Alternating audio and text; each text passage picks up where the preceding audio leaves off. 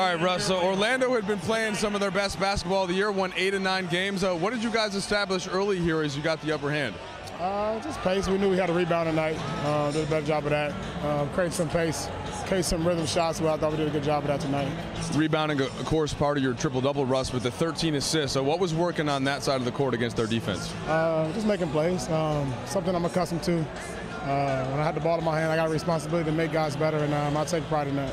What's been the challenge playing without Anthony Davis? At this point, still not sure when he's going to come back. What have you and LeBron tried to take on there? I mean, can't replace Anthony Davis. We know that. As a team collective, we got to make sure we come together and play the right way and try to get some wins until hold it down until he comes back. So this is a back-to-back, of course. You go to Miami next. Your experience in your career, what's the key in a back-to-back setting?